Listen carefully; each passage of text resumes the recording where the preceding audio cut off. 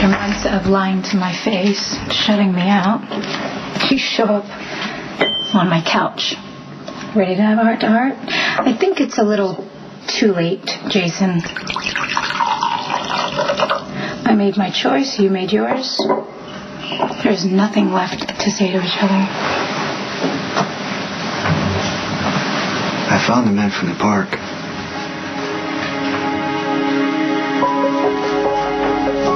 And I know you paid them to threaten Elizabeth and my son. Did you honestly think I wouldn't find out? Those men were paid to scare Elizabeth, not hurt her. They pulled a gun. The cops would have shown up. Who knows what could have happened? Cam and Jake could have been caught in the crossfire. I was there to make sure that didn't happen, Jason. So the way I see it, I did you a favor by staging that incident in the park. Elizabeth got a wake-up call before it's too late. So instead of standing here confronting me, you should be thanking me for saving your son from the real danger. Which would be you.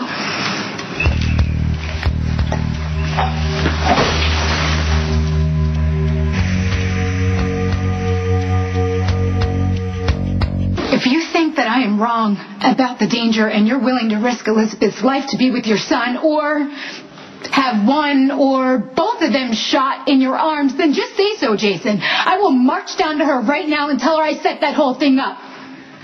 You know as well as I do. You said it yourself. Elizabeth and Jake, and don't forget Cameron, will never be safe with you. You stood by. While Jake was kidnapped, you hired 2 men to threaten Elizabeth at gunpoint while her children watched. What is wrong with you? You want revenge? You want to be angry at somebody? You be angry at me. Jason, I gave up everything to be with you.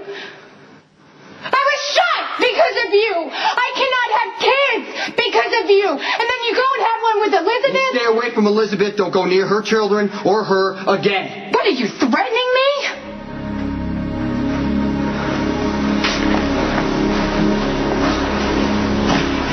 If you hurt them again in any way, I will kill you.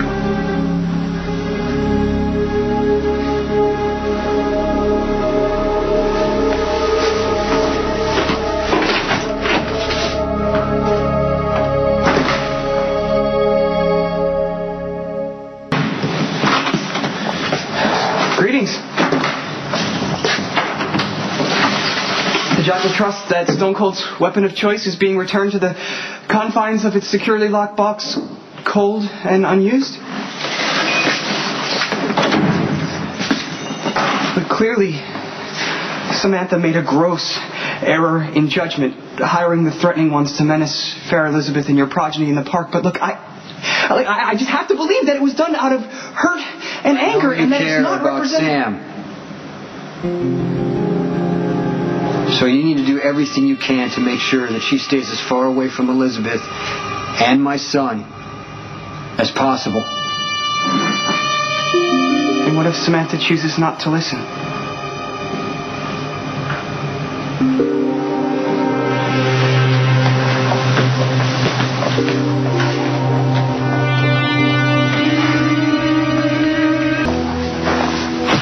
The Jackal will use his considerable pull as Samantha's friend and former roommate to urge her to abandon thoughts of retribution against fair Elizabeth. And in the meantime, while I'm brokering the peace, you can inform the maternal one that she and her sons were never in any real danger. I'm not going to say anything to Elizabeth. Why not? Stone Cold, if Elizabeth learns the truth, she'll no doubt be more comfortable allowing contact between you and baby Jacob Doesn't Martin. matter. I'm not going to be seeing him again.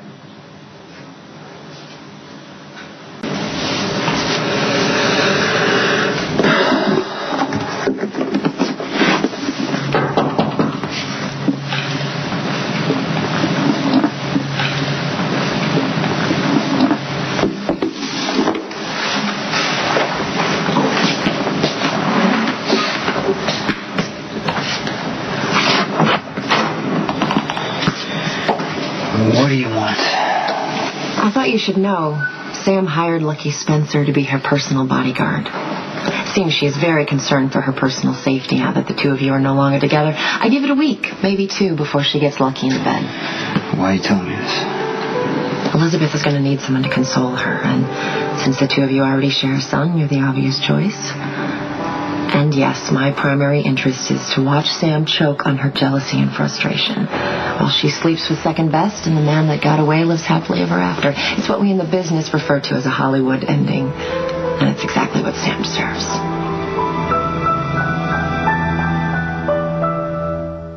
I am grateful for the help you've given me. At the trial, especially finding my son. But what I do... It doesn't entitle me to use your personal life as an instrument of my revenge.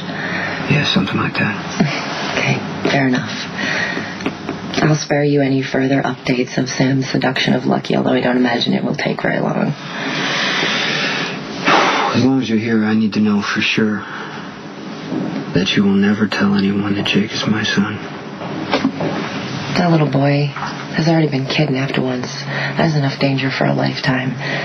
If you think he's safer being raised as Lucky Spencer's son, who am I to argue? I'll keep your secret, Jason. If only because I'd rather not have you think of me as someone you need to shut up. I wouldn't be too sure about Sam, though.